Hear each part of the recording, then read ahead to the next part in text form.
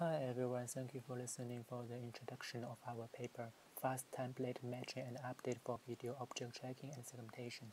The task of this work is to generate the bounding box level or pixel level results of the target according to the bounding box annotation in the first frame.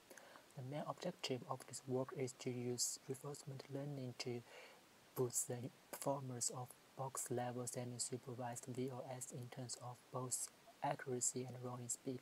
By improving its matching mechanism, an RL agent is utilized to make two significant decisions at the same time.